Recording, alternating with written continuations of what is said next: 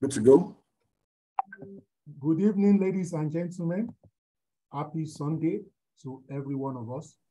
Today, we'll be having a very beautiful session on a very important topic, understanding industrial relations. Understanding industrial relations. Okay, we'll be looking at union and management engagement. And today, we have the privilege of having an astute professional, Seyi Adegbola. He has a BSc, he also has a master's, he's a member of the Tara Institute of Personnel Management. He also is an HR professional with very strong industrial relations background. He's a passionate driver of employee engagement because he believes in work experience. Generally, Seyi has over 15 years career exposure as an HR generalist that in sectors that cut across banking, downstream oil and gas, telecoms infrastructure, okay, HR consulting, career and logistics. He has also had the privilege of working with an employer body or association. Currently, he is rendering his services with a manufacturing company. Seyi is very competent and qualified to handle this course. At this point, at this juncture, it is my pleasure and privilege to hand over control to Seyi. The next voice you'll be hearing right now is Mr. Seyi Adegbola. Over to you, sir. Good evening, everyone, and thank you, Oluyemi, for this opportunity. Thanks to the HR mentorship group. So quickly, we are looking at what really is industrial relations. A lot of things have happened in the unionized environment. If any of us find ourselves in such an environment, I'm sure you've had issues here and there, but the truth is, those issues can, however, be resolved better if we understand union engagement and management. I believe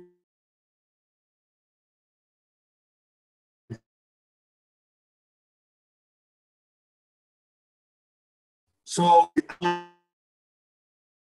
For today, it's knowing what IR is, understanding the laws of union. Then my closing charge, then we go to question and answer. Basically, this is what IR is.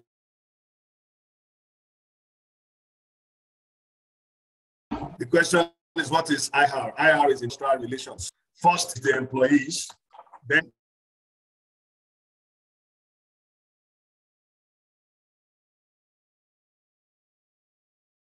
the governments, or then you have the trade unions. So the industry you operate. So then quickly, we are just going to see what happens in different industries. This is how best we can manage this.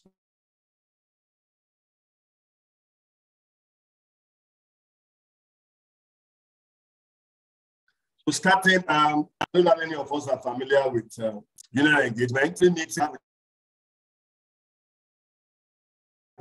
there's a way. Good evening, everyone. Thanks, Oluyemi and the HR mentorship community. It's my pleasure to bring to you this evening, this session.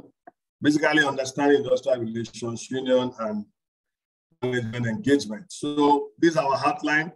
What is industrial relation itself, understanding and the policies, the expectation on both sides, how to manage the union.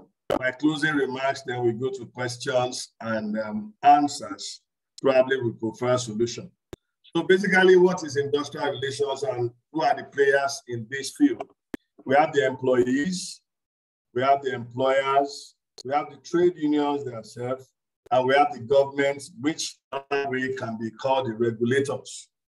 The regulators are the people, we have different laws that guide industrial relation practice, both globally and locally.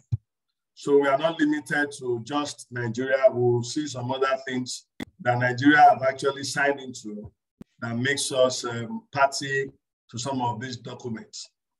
So as I said, the union normally starts each meeting with their song. And if any of us is familiar with the union activities and how they start with their solidarity song. And let me just take 1 or 2 minutes to sing that song.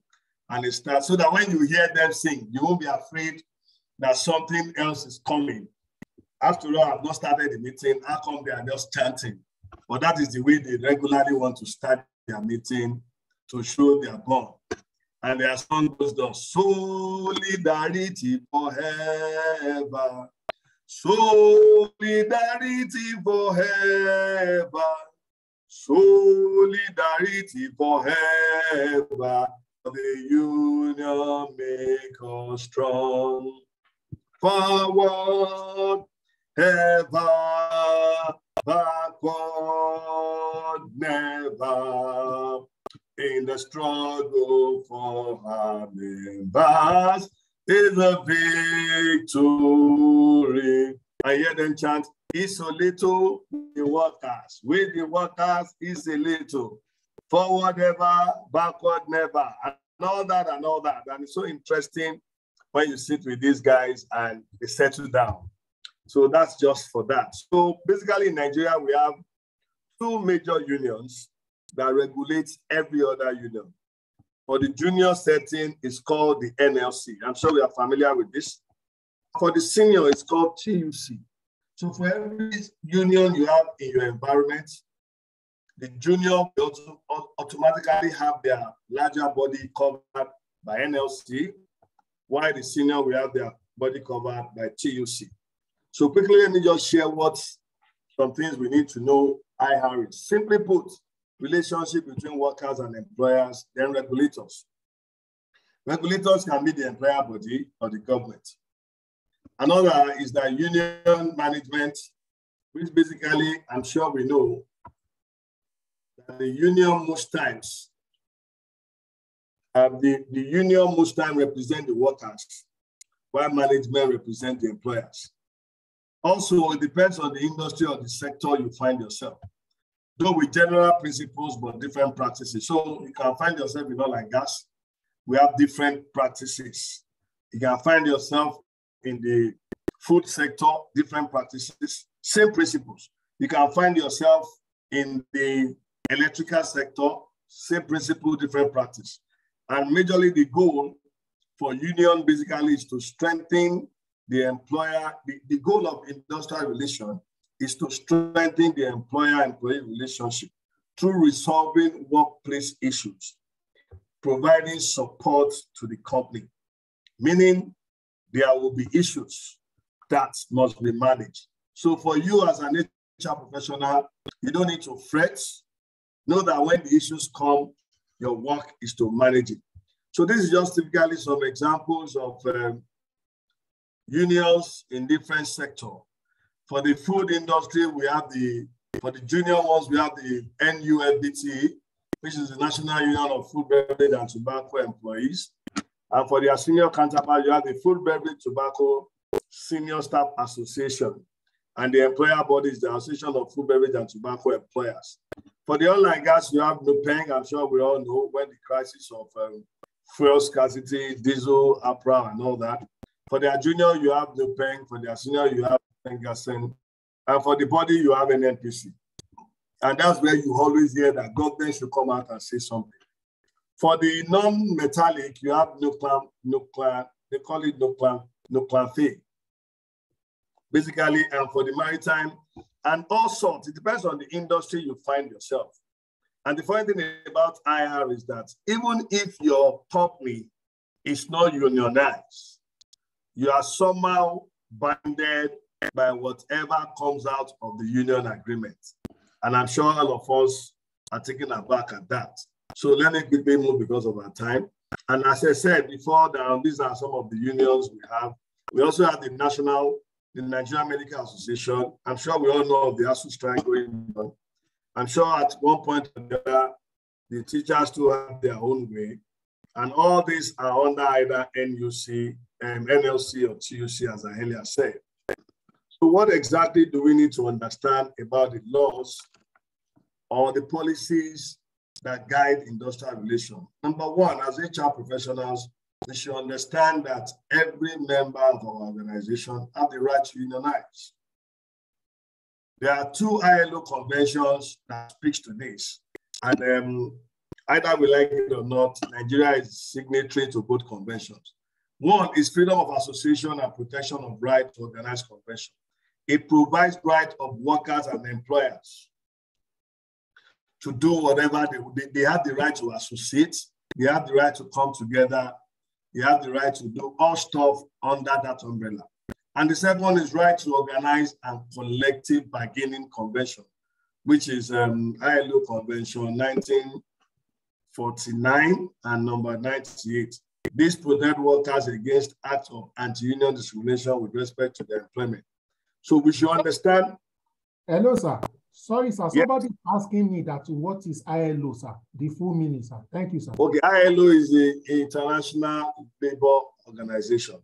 I'm sorry, I'm sure that I'll explain. ILO is International Labour Organization.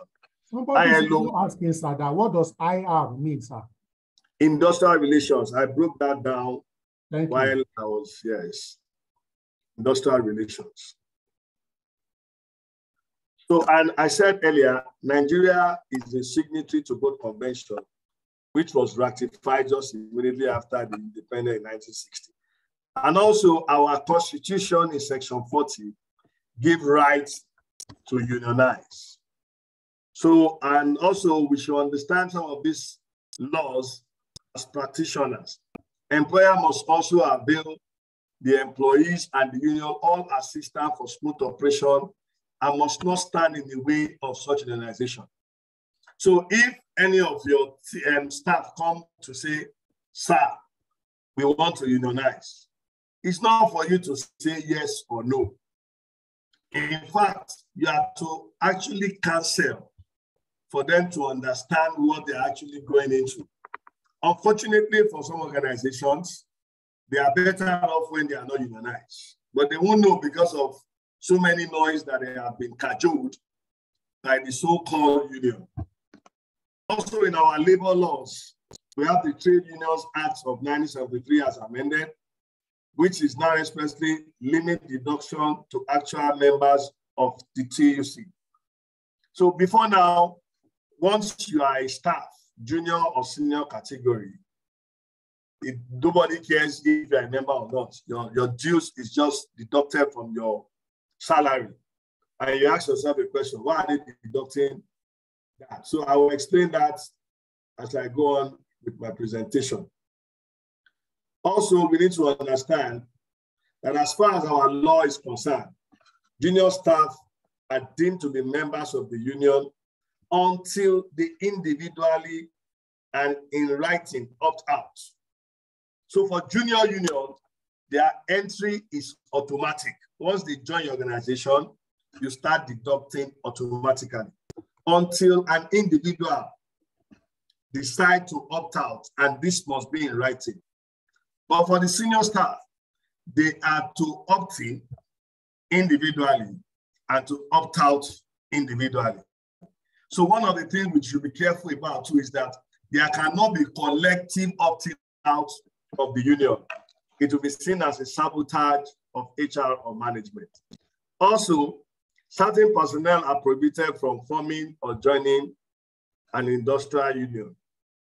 According to our Trade Unions Act, which is like the member of armed forces, army, soldier, and all that, the custom, the police, and Central Bank of Nigeria. And that's why you see that since CBN can only protect, they can actually not go on strike because they are not members of the union and nothing really is protecting them. And a person convicted of a criminal offense is prohibited from holding office as an official of the union. It does not stop them from being a member of the union. They cannot only be officers of the union. I hope that is clear to us. And let me just quickly go further. What are the expectations that the union will actually bring to you? And basically, that is what they are for. They want a better and more favorable working condition. Even when they are not giving their best, they still want this. They want benefits even when not earned. You see union coming to you and ask for all manner of benefits. and you ask them, people, look at what we are going through presently. Why can't we do this? We can't do this now. They also want safe working environment, which is supposed to be basically the reason for coming together. Then they want to collectively bargain. They don't want a situation where today, after your appraisal, somebody gets a very skyrocketed promotion or increase, and others are left without nothing. So they have the power to collectively bargain and sign agreements, and they also want to be recognized. Union wants to be recognized. So at times, you need to balance your ego as an HR professional to understand that when you come to the table, you're on the same level. And that's why you see that when there's meeting between management and the union, we call it a plain table. There is no orga, there's no omoshe. They call it union management. And basically, you can see from the historical evidences, they want promotion for their members, they want fairness, they want justice, they want compensation, they want their rights to be exhibited and known. They want so many things. And the question is, as an employer, you too must have expectation of the union. They must ensure that things work out properly.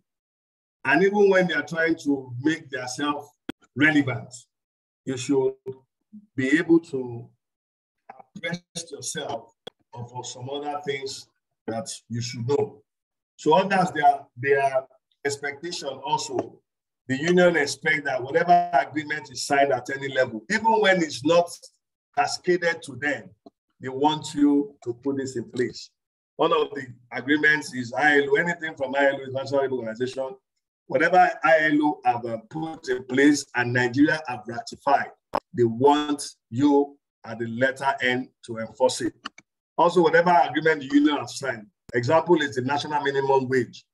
The national minimum wage, where an organization is even paying, you even discover that when an organization is even paying beyond minimum wage, they come with consequential adjustment.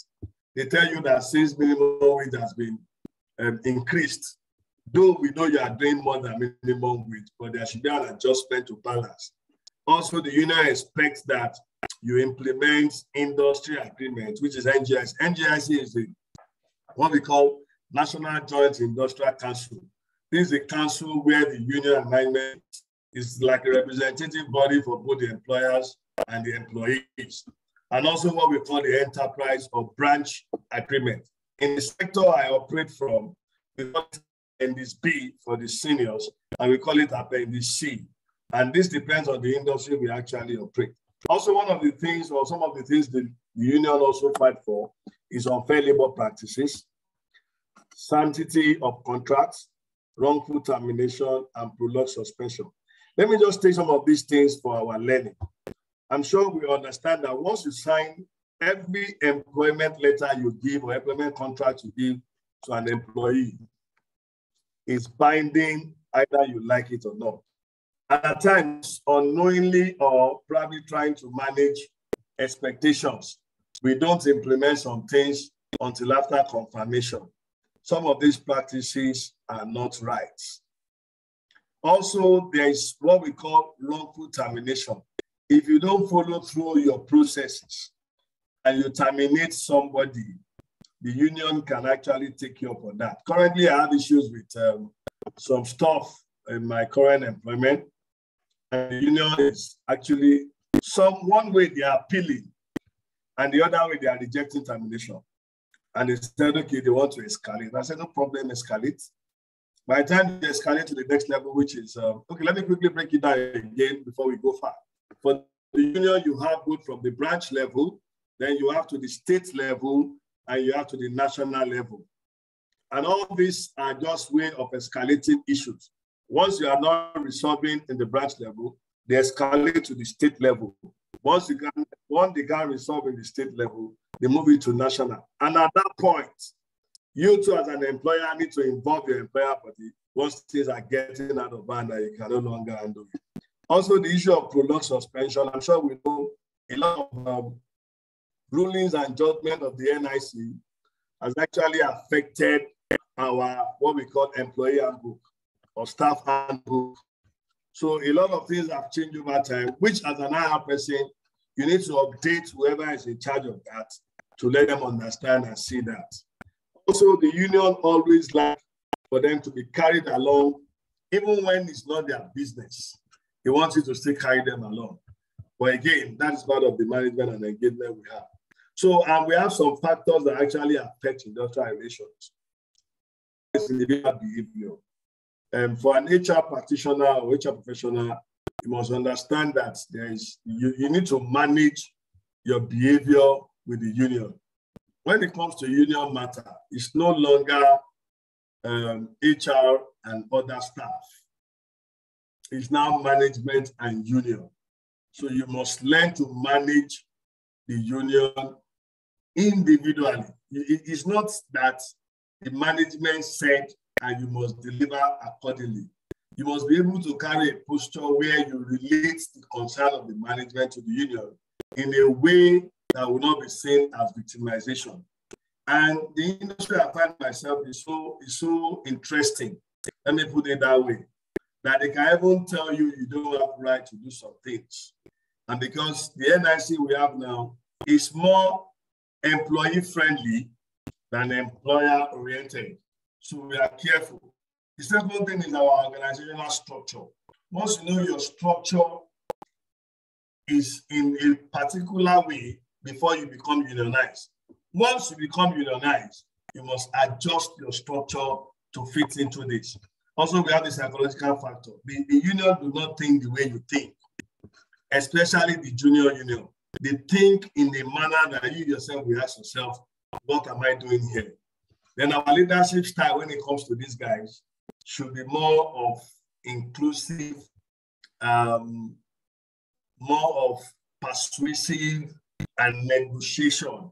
But again, you must understand the different leadership style and the one to use at every particular time. During negotiation, you can start with whatever leadership style you have read. But at the point of your discussion, you must be very firm, very diplomatic, and you must understand exactly where you are going to. Others are probably economical issues, technical environment that we find ourselves. The Nigeria of today, I'm sure you know a lot of things come in and go. Also, our legal and political environment is actually not helping matters. You will find out that there are lawyers that will tell employees to go to court. At the end of the day, you will win. And some will tell you, some will even bring letter from the vice president. Some will bring letter from the state governor. Some will bring letter from the local government chairman.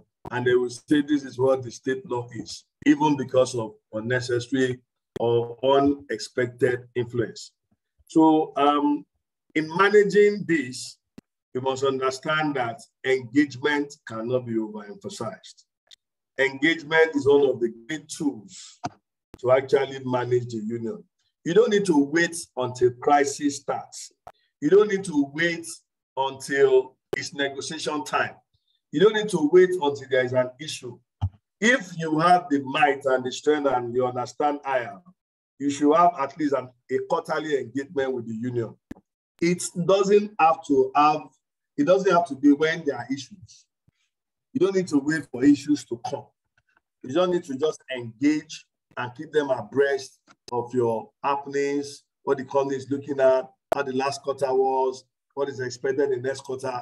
They will feel among and they will feel, yes, we are being recognized. Another thing we need to understand is if you empower your union, you are likely to have less trouble. What do I mean by empowerment? Send them on training. Send them on training basically on how to discuss issues, how to present matters, how to negotiate. Don't think you are wasting your money. No. You're only empowering them to make your life better. Enhance their capacity. Let them see a reason to grow. Let them see a reason to flow. Involve them in your regular operations. Enable them. Give them, like something happened in my organization recently, and I can tell you for free, we had to engage the union to investigate. We gave them the power to nail the issue, to investigate the issue, and to report to HR. And at the end of the day, they were not able to now what do we do? Because you have given them the power to go and do what ordinarily they will not do. So that at the end of the day, they will say, okay, oh, sir, we have realized the issue. We know the mess up, but please, sir, what can you do? At that point, they are at your mercy. But if you have carried on to do that yourself, you may likely have issues from inception. Let me quickly move because of our time. Also, one of the things you understand that for every negotiation, it's a win-win situation. You don't need to just insist on whatever mandate you have. Okay, let me quickly talk about mandate. For the industry we operate, there's what we call procedural agreement. There's what we call NJIC agreement. There's what we call branch agreement. And in the industry I operate, there's renewal of that agreement every 2 years. And how do you renew this agreement? You come to the table, you start with discussion, and after discussion, you go into negotiation. For everybody coming into discussion and negotiation, there's what we call a mandate. A mandate is what I know I can afford from the demand compared to the demand of the union. The union will always come with demands. They can come with 200 items demanded. Meanwhile, all you have in your kitty as mandate from management is 5 items. So it's during discussion, you try to prune down, you try to let them, talk them into it, and let them see that, guys, I can't even start with this 200. Let me have your best 50. They say, no, guy, you can't do that. Let me have your best 50. I'm sure you know you have 5, but you just tell them, okay, go and leave all these ones. By the time we start discussion, you see that these are not relevant. Another way you start the discussion is tell them know that some things are not relevant. They should not just give themselves a headache on it. You should understand that one particular item can actually resolve so many. In that, they will also understand. By the time they come with the 50 again, you don't go to negotiation immediately. At times in some industry, there's what we call corridor discussion. You as an HR person, you will call the ESCOs, basically the president or the chairman of the union and the secretary, and you talk them to it. Say, guys, I know I have your 50 items for demand, but let me be sincere with you. I have just 3. Well, as an HR person, as an IR professional, you must be very diplomatic.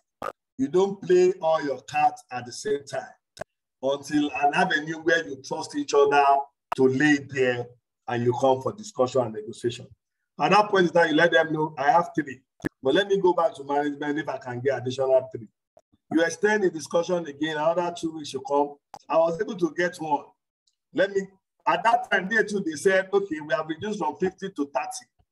The next one, they have reduced from 30 to 20. The next one, they have reduced from 20 to 10. And now they will tell you, okay, we can't go down from this. And you say, okay, fine. Let me see what I can get from management too. And you already know you have 5. So at the end of the day, you start with 10 from here and 5 from here. So another way to negotiate with the union is to start big. By the time you start with the basic one, the one that they feel this will change a lot of things, that will drag. If you have a very understanding union, that will actually drag for a while. Where both of you will now understand that the way this thing is going, I'm not sure we can get what we are struggling at. But at the end of the day, you understand that at the end of the whole negotiation, it must be a win-win affair. So I said you discuss, you must be ready to compromise, you must be business-minded in your discussion. Excuse me. And these things calls for skills. You must understand what they call negotiation skills. No matter how aggressive the union might be, you must understand on your side a way to calm them down. And on your own side, too, you must have an avenue to fire. That they will say, okay, Oga, I think at this junction we are arguing too much. Let's adjourn. Everybody will go back again and come back. And in your adjustment, you already know where you are going, actually.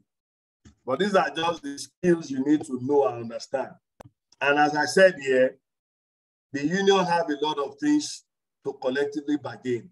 You can see on my left-hand side of the slide, Is it the health issue, the HMO issue? They can even tell you that work hour, international best practice, break time is no longer 1 hour.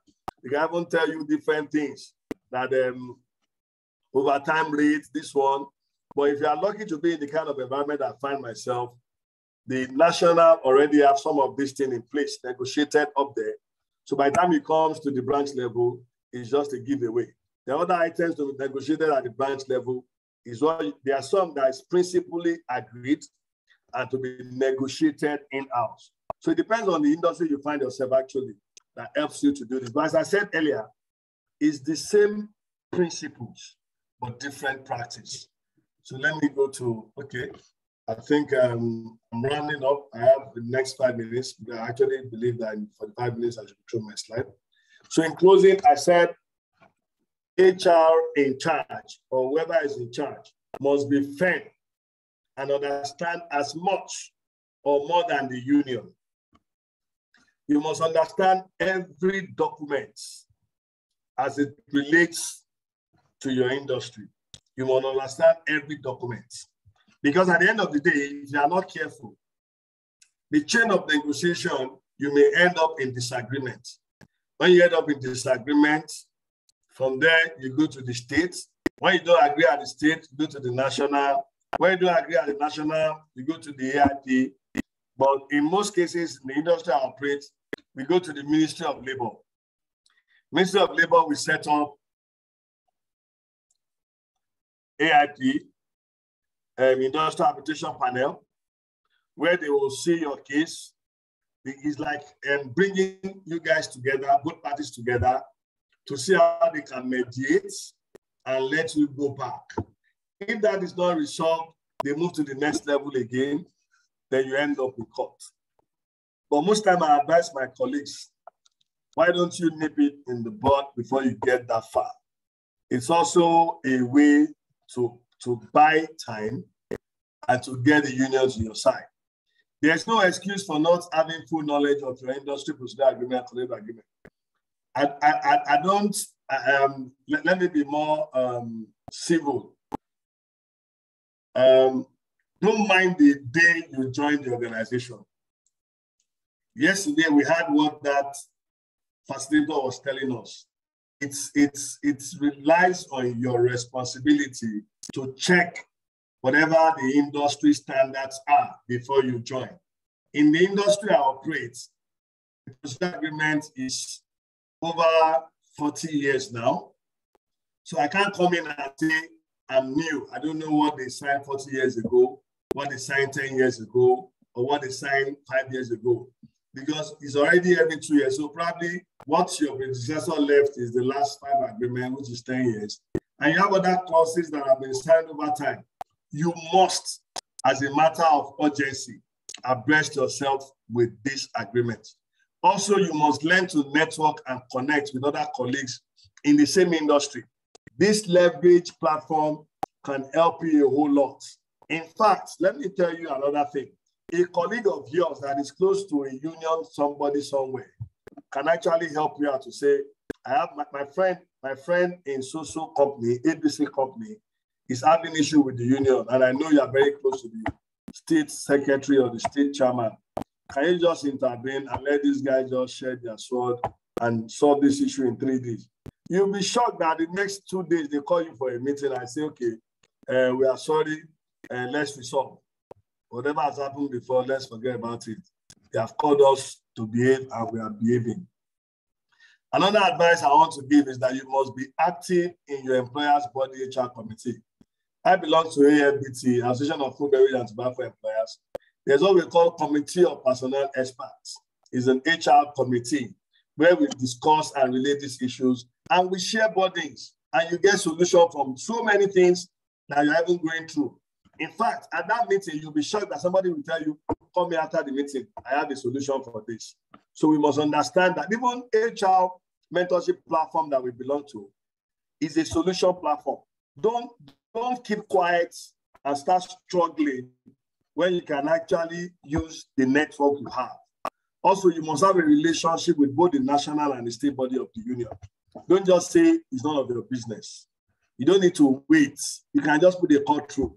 It's been a while. I said I should say, how are you, Presi? How are you, Secretary?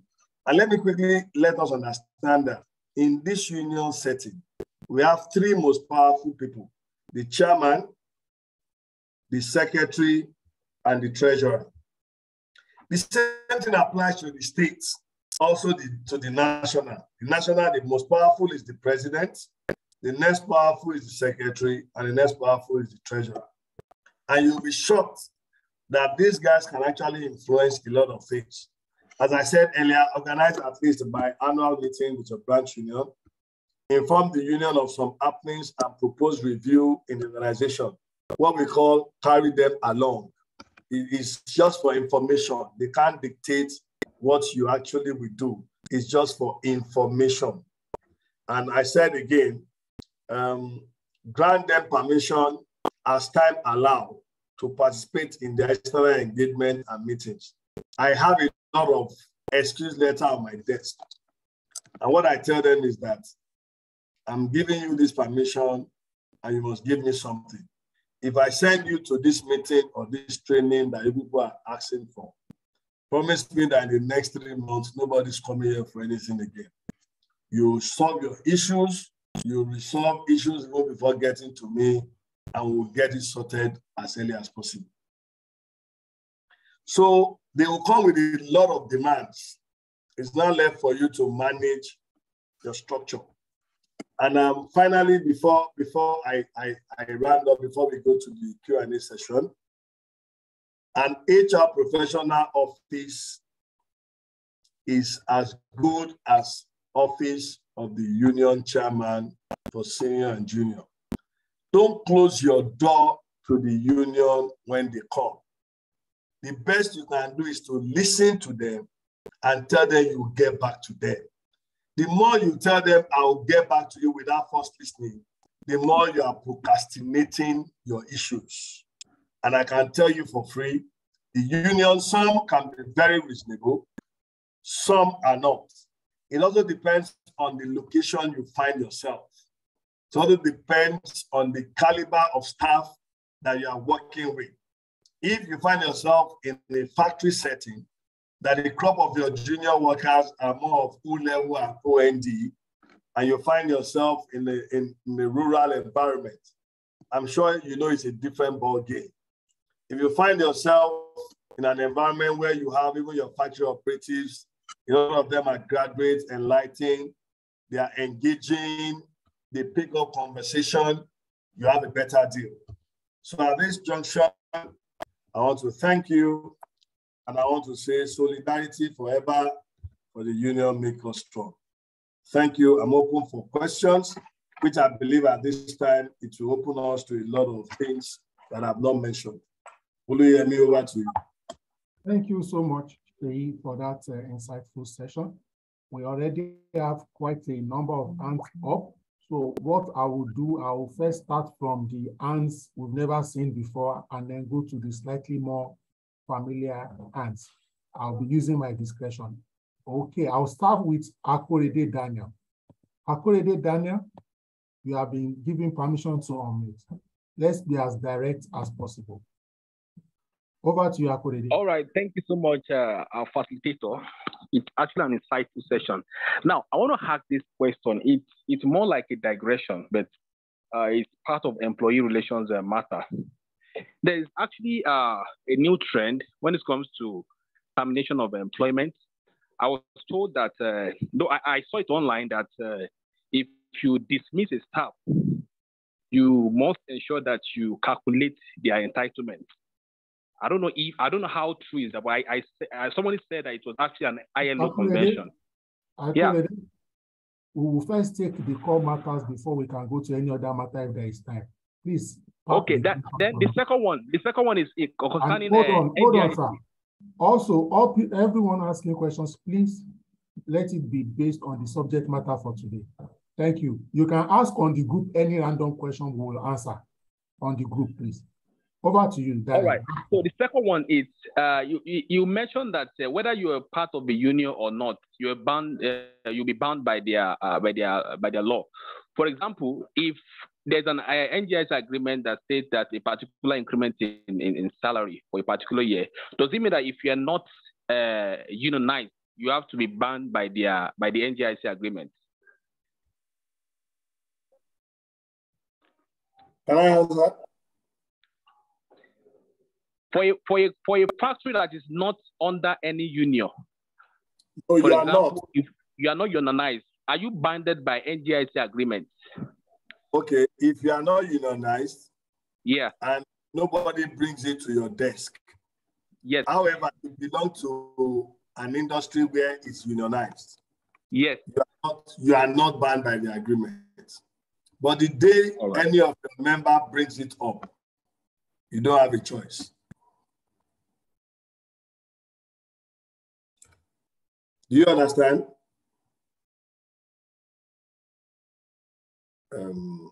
Operator Daniel. Okay, let's move on. I'll call on Oluchi. Oluchi Okonko, you have the floor, please. Good evening, everyone. My question is on the NGIC. We have situations where somebody, comes up with this document, NGIC, and you discover it's signed by... Oluchi, we can barely hear you. Oluchi, I can barely hear you. Oluchi, you may need to be more audible, please. We can barely hear you. Or do you want to type the question? Okay. Can you hear me now? It's better. Thank you. Okay. I think my laptop, the microphone default because I'm like... Okay, my question is on NGIC. You have this NGIC document and you find that it's signed by some people somewhere in Lagos. And it's meant to also cover your industry or your... And your organization wasn't even part of the negotiation or the agreement or then, but you are now bound by the content of the NGIC.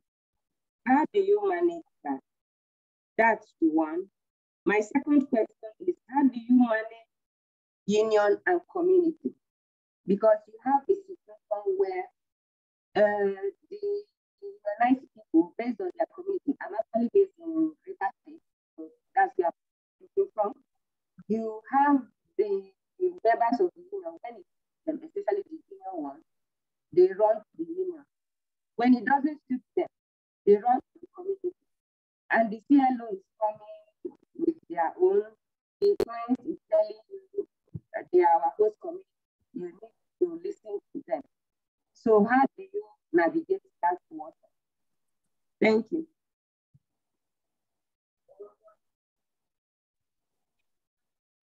So you please try and respond based on what you had. Okay, Oluchi, let me quickly respond. I think I had the second one better. Talking about the host community youths making requests. Number one, there's a difference between industrial relation and community relation. However, in some organization, the HR is the one in charge of that. Currently, in my practice, 50% of the factory workforce are from the community. So one of the things we do is to channel everything through the KBAC. So if there's any need for anybody, they go to KBAC. In fact, in my very short period, I have received over 5 requests from the KBAC because there has been an agreement that whatever anybody wants in the community must be channeled to the KBAC. So whoever is in charge of your community relation must give you the best strategy to use to combat this. If you find yourself in the Niger Delta setting, I'm sure you know how to do these things better.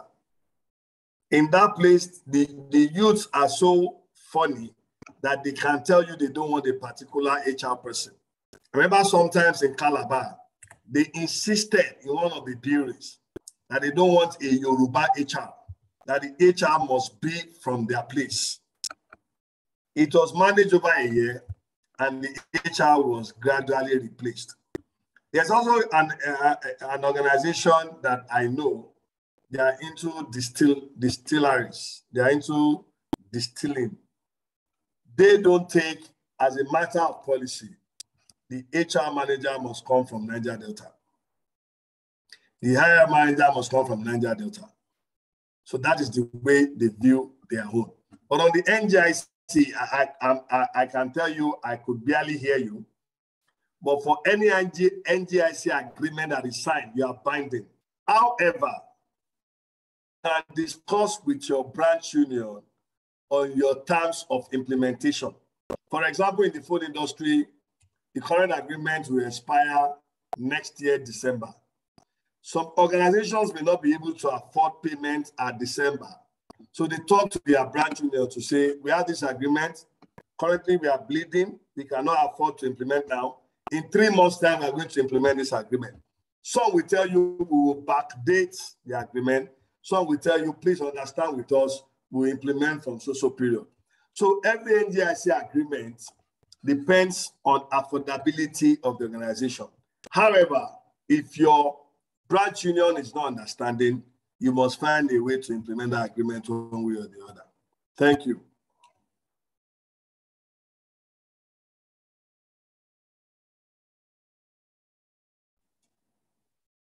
Thank you so much. We'll go to Micah. If you have any questions, please raise up your hand, please. Micah, please kindly ask. Good evening, sir. Good evening. Thank you for this session. I want to ask you, in the beginning, when you started, you said, if you have 2 sets of union, the junior and the senior union in an organization. And as soon as you are hired during the documentation process and you are a member, you automatically become a member of the junior union.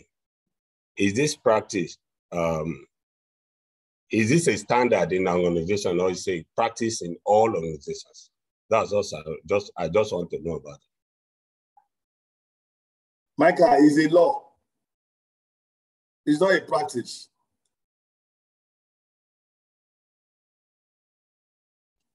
Micah, is a law, it's not a practice.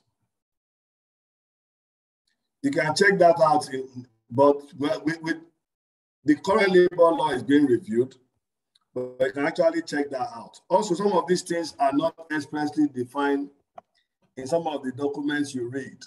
But by the time you see some NIC judgments, it becomes clearer to you. And by the time you see some judgments, especially one of the judgments you can read, you can avail yourself with, is Biloxi versus NULBT, where Biloxi was saying that they have the right to tell who to be union or not, and they went to court, and the court told them straight, expressly, you do not have the right to determine who belongs to the union in the junior category. Once they come in, they're automatically members of the union. So, Micah, you need to understand that. Then you need to understand the industry you find yourself too. That's very important. I hope I answered that question. Thank you so much, Sheyi, for that. Oluyemi, there are some questions in the chat box too. Yeah, just before we go to the chat box, let's just exhaust the people who want to ask questions. Yetunde Akintoye. Yetunde, please. Once we take Yetunde, we'll go back. Okay. Good evening. Please okay, go ahead. Can you hear me? Loud okay, all right. Oh, all right. Good evening. Thank you so much for this session. It's just like I don't really have much questions. It's just like a short contribution to it, because yes, I've worked in a unionized environment before. This time around, I'm part of the union, not even an HR, but I was the administrative secretary for let me say that ASUP. So, and I can really say, yes, like you said, that the people that have power in the union setting within the, what's it called, is the chairman, the secretary, and the treasurer. But I must say that most times people overlook some of the other executives in the union. For example, in my own setting, that I know before any matter is being brought, at least yes, they want to fight a war. Let me just put it that way. They want to cause trouble, fight a war. What we do is we bring out all documents, as in every document, we scrutinize it so well that Even if for example, the rector is about to bring anything up, there's a document backing it up already. So at times, they get ready. So and I noticed that people overlook some of the people like, let's say, internal auditor, what's it called, the welfare officer. They try to overlook them, but most times these people, they are also the ones. Let me see, how will I put it? Pushing opinions to the chairman, because at times some of the chairmans, they don't even consult they don't need to call all of their other 9 executives, because most times they have 9 executives. They don't need to call them all. All they just need to call is their co-person, maybe like what's it called, the general secretary that will sign the documents, and maybe an internal auditor, a welfare person, and things are come up.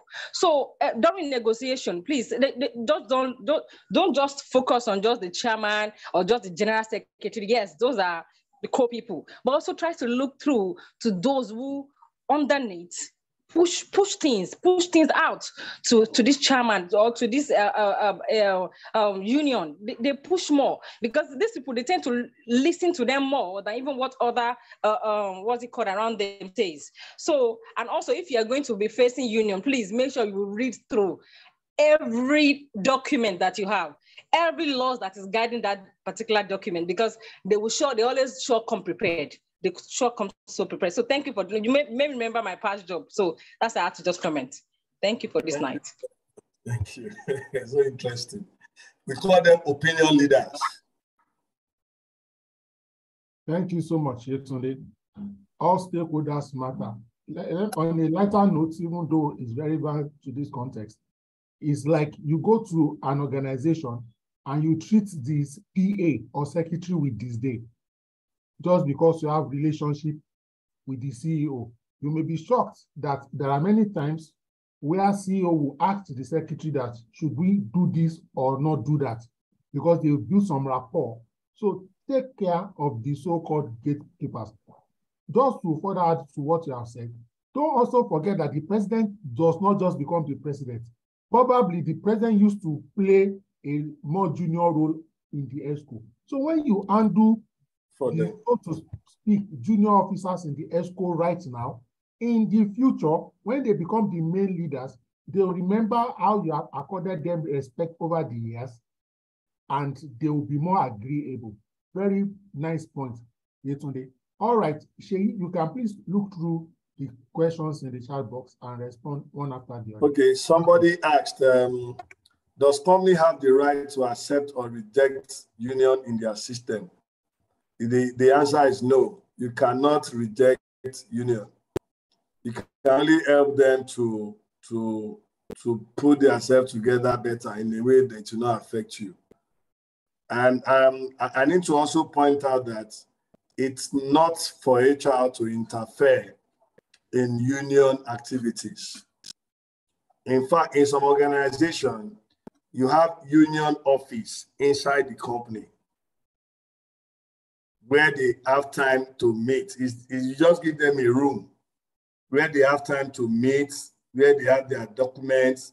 It's like their own branch secretariat. Inside, if you work in the factory, find the factory. You work where probably your office is different from the factory.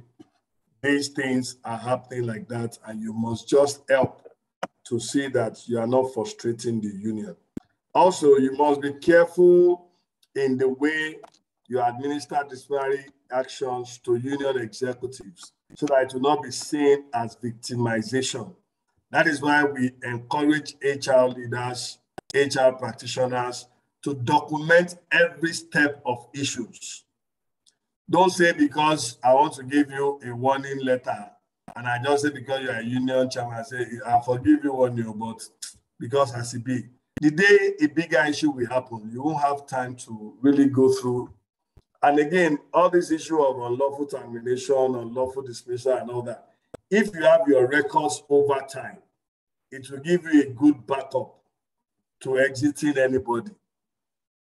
But we must always be careful the way and manner we attend to these union executives when it comes to disciplinary measures. However, you must not compromise the organization policy and standard. That is very key. That is very key. Also, I have a question here. Some organizations pay check-up dues instead. Yes, bad practice. Some organizations just pay check-off dues. Their people are not, nice. They are just, I know of an organization as I talk to you, they pay big check-off dues, but you can never hear that there's anything like union in that place. I'm sure some of you know those organizations. So, but it's actually not a good practice because at times, the union also have the advantage. Let me quickly take us through this advantage. How many of us remember the time of excise duty on carbonated drinks? I can tell you for free, the junior union in the food sector played a very big role by reducing that quantum from the original 50 naira per liter to 10 naira that you have now. You can imagine the union played a very vital role because they know that once this thing goes up, there might be issues of redundancy that will affect their staff. And they don't want to lose checkoff. And I can tell you for many of us that have one time or the other been in the union, I'm sure you know union is enjoyment, except when there are crises. Union is enjoyment. Also, another question, but why are some organizations not unionized? Well, you can't force anybody to do anything. It depends on the kind of people that you find there. Some organizations are so comfortable that they know when they unionize, their benefits will be reduced, as I said earlier. Some organizations currently do far better than industry agreements, far better than industry practice. By the time you bring in union, I'm sure you know they are losing. Like in an organization I know, before now, they have a clean wage. They don't have a big payroll composition like basic, transport, housing, utility, and overtime. They just have one pay. And by the time that one pay is what they used to compute gratuity, leave allowance, 13 months, pension, everything. By the time the union came in, they had to divide this clean wage by different things. And the main thing about NDIC agreement is that most of those increases focus on basic. So everything now comes from basic. And when they got their first leave allowance after being unionized, they regretted being unionized. Imagine somebody getting 10% of, let's say, 100,000 before, which is 10,000. And by the time they put basic at 50%, and others at 50%, you start getting 10% of 50,000, which is 5,000. And I was opportune to be part of that discussion. And they said, okay, sorry, we need your advice. What do you think? I said, you should have stayed where you were before you joined the union. Unfortunately, it's an industry agreement. There's nothing you can do. And they said, wow, we'll think better next time. And that is it. So another question is the staff have the right to sue the organization in the case they deny them from rights? Yes, they will sue you because you are actually acting against the law. You do not have the right to deny them of any association. The law is clear. Both the Constitution of Nigeria, the labor law, standard, nobody can stop anybody from organizing or unionizing or forming association. So, and if they sue you, you will lose gallantly. What is NDIC agreement? NDIC agreement is basically the industry agreement of where you find yourself. What percentage do they deduct? Most time is 3% of basic. Am I answering the question one after the other? What is the percentage that is being deducted from pay? It's 3% of basic in some industry. Depends on the industry you find yourself. In the courier industry, I think it's 2% because their industry, their union is not that strong. If the organization actually have your staff with them, some of these union activities are actually not so what you worry yourself about. For the courier industry, I think it's 2 to 5%. Again, it depends on the size of the organization. Some just do a one-off. So say, okay, this is the organization, this is what they're expected to pay. But in the industry where I belong, it's 3% of basic. I enjoy working with the unions, even though they always have bad eggs among them. Yes, those bad eggs can actually be handled if you follow through our discussion tonight. Okay, let me quickly check through again. How do you handle host community with the youth repeatedly making requests? I've told you, it's either you have a community relationship person or your hire out team takes up that. If you find yourself in the Niger Delta, your host community leaders are actually the ones to go through. They will help you out in that manner. My question on the union and community is this. The union members swing between, yes, especially when the union schools are from that community, we will always use the community to frustrate you. And the national is asking you not to honor community. How do you manage this? You need to manage it very well. If you find yourself in a very hostile community, I'm telling you, you need to find a way to manage this. Number one, your leadership style will come to play. The leadership style will come to play. In some organizations, you need to go from the bottom up. In some, you need to go from the up down. If the community don't respect their leader or their KBC or their OB or anything, that means you don't need to go from up. You start your routing from the down and gradually you get them together. Also, it's not everything that is formal. In the organization where I work, it's in a community where, in fact, I ask myself, HR is big deal. At times on my way home, I see some of these guys sitting in the joint, and I come down from my car, and I stay with them for 2, 3, 4, 5 minutes. And at times I pay from my pocket to say, Mama, take this 5,000, whatever they take. This is my support. Those are gradual and stylish way. Industrial relation is about relationship. So your relationship too has something to play. And as Oluyemi, we always say, the God factor. Don't go to a meeting believing you have what those guys have. I'm not sure there is a born-again union. Except we are starting, we will start having one tomorrow.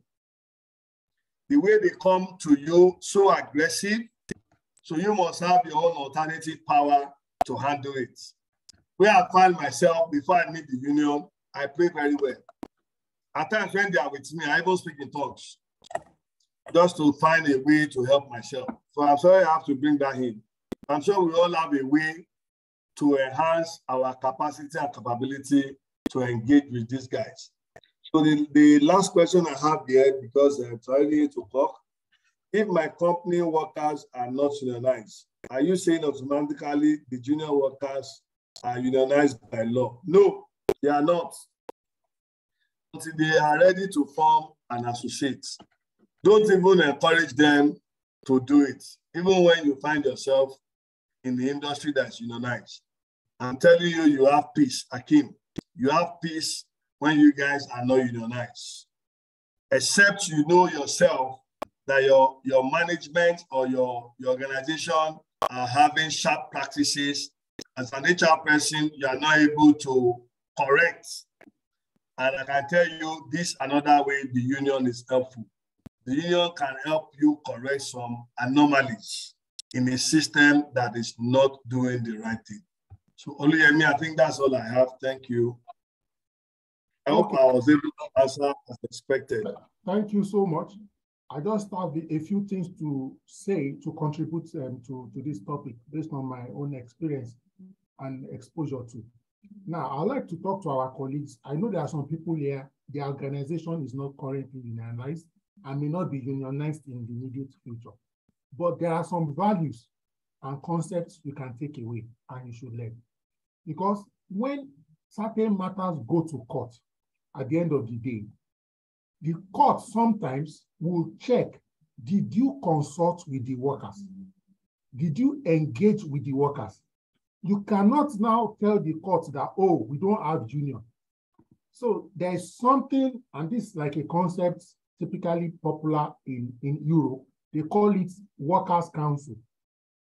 Workers' council, where you have like a cross section of employees. It may be 5 people, 7 people. Of course, you make sure that it cuts across maybe various departments, various demography, and diversity, gender. What are you trying to do? As management, as HR, for example, when you come up with a new policy, this your ad hoc workers council that you have set up or considered by yourself, you run things through them. What are you doing? You want to make sure there's a principle we call fair hearing in disciplinary issues. There's also fairness in other aspects of HR. Sometimes as management, we may be slightly myopic, and I'm using the word myopic with respect now. Anybody can be myopic. Myopic here just means you are too focused on certain parameters at the expense of some other parameters. So I'm not saying it in a derogatory manner. So if, for example, you want to introduce a new policy, you call this workers' council that you have selected carefully.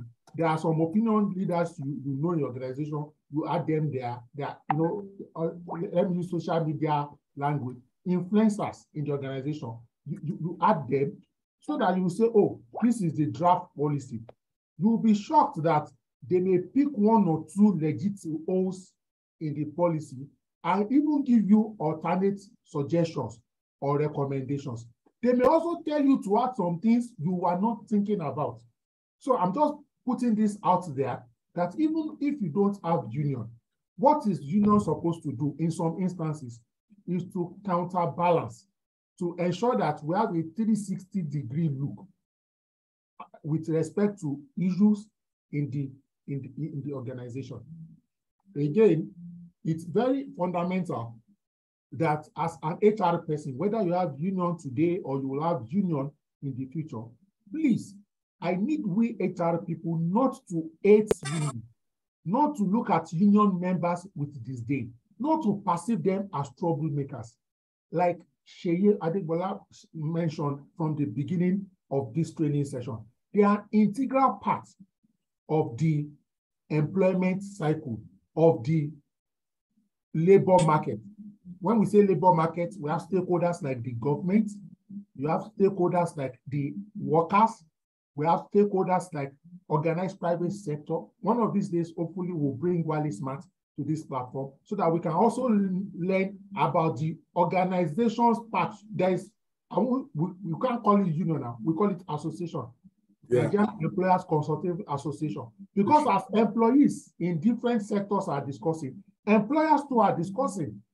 So that by the time we are addressing the unions, we have like a slightly uniform or near uniform approach. We know organizations are richer than each other, even though you are in the same sector. But the poorer companies can talk to the richer one that, please don't stretch this thing beyond this thing. Think about me.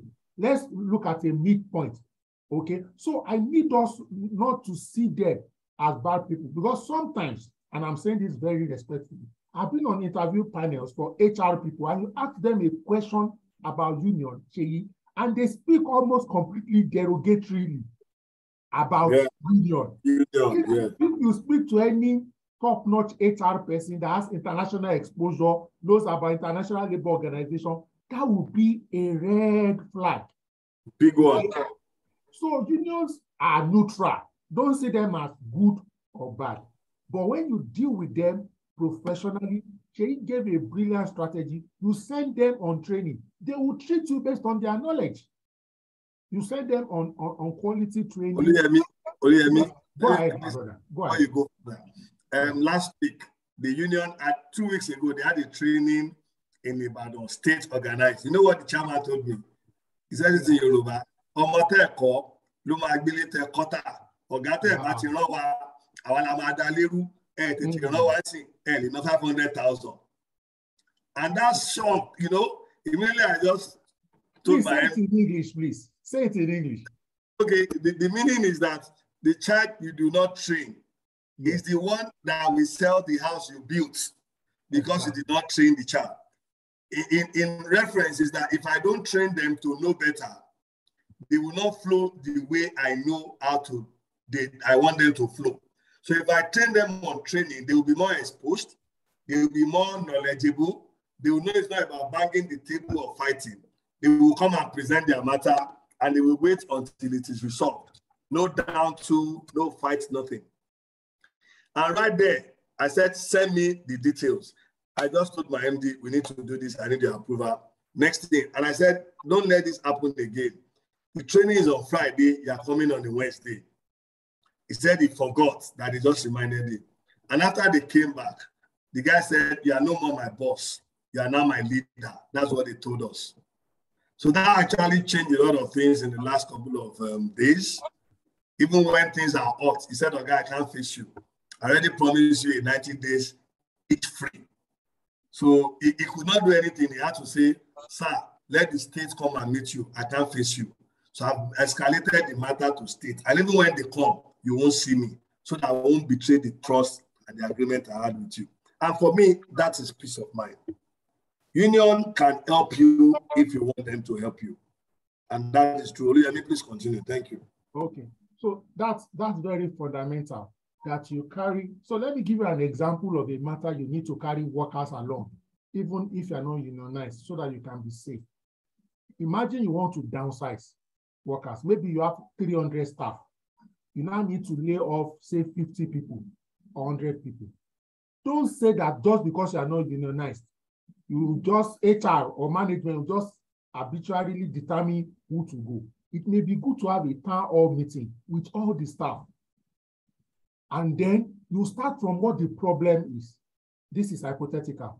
Before January 2022, we were making 10 million naira per month. Since February, we've been experiencing a steady decline in our revenue. This is September 2022. Our revenue is now 2 million naira. Our wage bill in January was 8 million naira. In September, our wage bill is still 7 million naira. Ladies and gentlemen, our current revenue is 3 million naira. Can we be able to pay for this wage bill? Can we sustain it? Can we afford it? Guess what the staff will say? They will be to want to chorus and respond that this is not sustainable. Then you will not even ask them, what do you think we can do? 2 or 3 options will come out or more. One, you may be shocked. They can bring brilliant ideas that will bring revenue in the short term or long term. I have seen, Sheyi, in 2008, sorry, it's a long time, but I want to quote something I'm very familiar with. There were many organizations were laying off because of the global economic meltdown of that era. An organization did what I just said. They did a town hall meeting. They were actually planning to lay off staff, Sheyi. Guess what the staff said? The staff told the MD, HR, and management that can they excuse them for 30 minutes? They excused the staff. 30 minutes later, they sent for the management.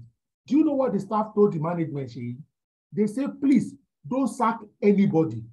Reduce everybody's salary proportionally to what you can pay. So, for example, somebody that was earning 300,000 naira before said, turn my money to 150. Somebody that was on 150 said, turn my money to 75. Don't sack anybody. Guess what? They preserved everybody's work and they reduced the wage bill. By 18 months later, Sheyi, things had flipped. Not only did the company now begin to do so well, guess what, Sheyi? They now even paid the arrears that they were owing. Now, the staff didn't ask, but things got so better that they in tranches and they cleared all the arrears. But imagine if they didn't engage with the staff, they just unilaterally say, okay, we have 200 staff, sack 80. Even the 120 you didn't sack, don't forget that people form friendship at work. They'll be feeling bad. Then they to now begin to look for a job, not knowing if this redundancy is stage 1. Maybe there will be phase 2 and phase 3. Do you understand? So employee engagement and consultation is also good from that perspective. Of course, if you are unionized, of course, you have to meet with the union, show them the facts and the figures, and engage with them. Let me just drop this last strategy, Sheyi, if you will permit me. Now, don't let me use SAC. It may not be a good example. Let me use, for example, you want to do salary increments. If you know that you want to increase salary increment by 20%, when you call the union, don't tell them you want to increase by 20%. Tell them, this is an example, okay? It depends on your setting and your situation. Tell them you want to increase by 10%. The union will now negotiate and say something like, No, let's do 50%. You will now drag. You will now come to maybe 18% or 20%. You will now settle there. If you give them your best offer from the beginning, you will put yourself in a situation where you will not be able to give them concession. Seyi Adegbola said something powerful. You want to help the union members to save face. You want them to be able to brag to their members to say, look, we fought for you. Again, let me flip it. If you actually need to sack 100 people, I'm just saying this, due to economic situation, start from 200. They will now, you now do back and forth. You will now reduce it to 100. It will now look like it was the union that fought and preserved the job of 100 people. These are just hypothetical examples. Anybody, please. Oluyemi, my brother. You are right, too. I'm sure you know better. What happened in that place we both worked when you came after I left? Yeah. I'm sure you saw some things that when you saw it, we reduced from like 540 to like 350. Mm. You know, we started in a way that was what actually brought about the union. So we're now telling the union was not the one giving us who are not performing well that we should exit. Mm. We gave them the power to say, everybody in your department, give us names of people you think are not optimal. And that's how we started. Also in the industry where I practice, there's what they call redundancy agreements. Yeah. We know where we are going to, but you will write to the union to say, we are exiting 200 people. You give them different category without names. You just tell them in this department. You now say, no. First of all, go and cut it. After 2 weeks, you cut it. Of course, you know you have a 90 days window to execute your plan. After 2 weeks, you cut it to 100. They come again. Oh, what, you can't pay this. You know we have an agreement. But you're actually going to 50. They will not be doing meetings, call the people, come, score them. You will not say, okay. They will not approve 75. You will not say they have tried from 275. So you yourself, you have 25 as backlog, if at all you have anything to do in the future. So you already have an agreement to exit 75, which originally you are looking at 50. So if redundancy needs to come by the virtue of upgrade in facility or machine and all that, you already know you don't need to go back to ask for another 25. You already have that 25 in your kitty. So that's a very big strategy. Somebody is asking a question on the chat box. Please go ahead. It's not the failure of HR that brings about union. I beg to disagree. It's not the failure of HR that brings about union. Union is just there. Once people realize that their industry is covered, just want to take advantage of the cover. So it's not, I'm not sure any of us are failures here, at least in the last 1 year, that I know how active HR mentorship platforms are. From all these series of engagements, if there's nothing you are even trying to do, I'm sure by the time you search for issues you are going through on that WhatsApp platform, you will see an answer somehow, either in the last 2 years or the last 1 month. You would have seen something relevant to what you are looking for. So it's not due to HR failure that you don't spring up. I disagree. Another person said, well, government and union is another ball game entirely. Don't let us go there. The ASU government issue is another ball game, and I'm not sure we want to find ourselves in that situation. Every organization should be a member of NECA and attend their meetings. They offer pro bono services. Okay, they offer pro bono services. Okay, perceived failure of management. Okay, I disagree. Okay, that's all. Thank you. Okay, so before we call it a wrap, is there any other question, maybe based on the last 10 minutes or more, or maybe a question just came to your mind? You can raise up your hand. We still have about 8 minutes. We are wrapping up by 8:30 latest. Okay, so if there is no question, I will end the session. Then we will now throw it to any other random HR question, but we won't capture that in the recording. I hope you understand that. All right. So, okay, before we, on the final notes, yes, please. I want to encourage my colleagues, especially those on this platform, that your relationship with the union is as important as your relationship with the management. Your success as an IR person is a very big KPI for you. Some organizations actually have zero crisis as KPI for hire. Example of such company is NBC. They will give you whatever you think you need. Just make sure there's no union crisis. So let us take advantage of the platform we belong to harness whatever opportunity we have and ensure zero conflict organization. Thank you, Oluyemi. This is well appreciated. We hope to see more of ourselves as the session and other sessions go on.